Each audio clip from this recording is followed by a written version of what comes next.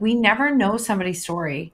It's very easy, I find, especially in the world of social media right now, that it's easy to look at somebody's, 30-second video and make an opinion of where they are, what they're doing, how they're like. We don't know somebody's story. We never know somebody's story. And I always say that, the second you think you know someone's story, you don't. You see what they're letting you see. And it really helped me to learn that, I mean, everybody's walking through something. And I think that we could become much better humans if we could appreciate that everybody is walking through something challenging.